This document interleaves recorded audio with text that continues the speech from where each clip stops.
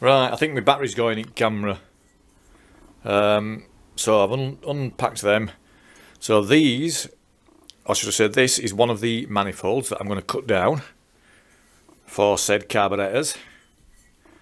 I don't know if you can remember my previous video where I said I could cut it straight down middle there. And we'll see how it goes.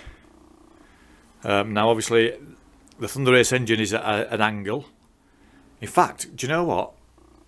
If that angle's right, that's going to be perfect, isn't it? Oh, I need to get it on a bloody head and try it, don't I? So that's that. That's obviously the other one.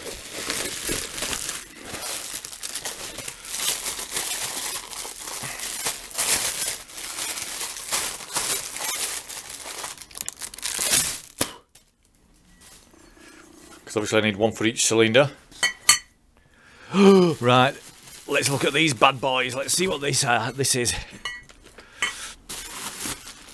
Oh. Come on.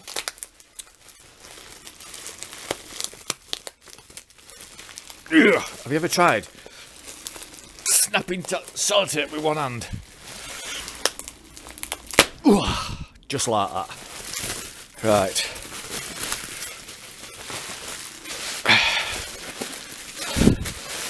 Bloody hell. Oh my god. Right, guys. Let's look at this. Oh, what's that? Looks like they're the jets off it or something. Or whatever.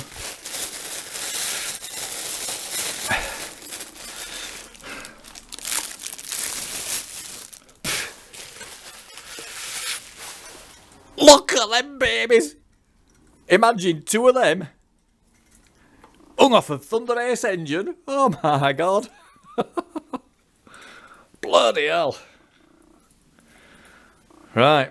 I think what I need to do is I need to set up a head at the same angle in my shed, because I've got a spare head up there, don't I?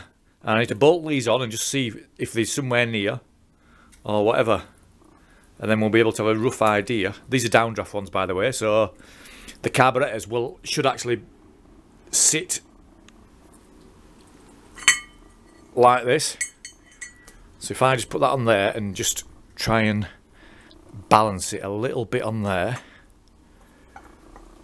Oh my god, I think they're going to be too big. They should go like that, shouldn't they? Anyway, like I said in my previous vid, I'm doing this, a bit of R&D, research and development. And if it works, you guys can watch it back and do it yourself. If it doesn't work, then I'll just fucking put these on Marketplace and sell them on. Cool. Right. I will do another video after this, just to show you the head set up in the shed, and we'll go from there.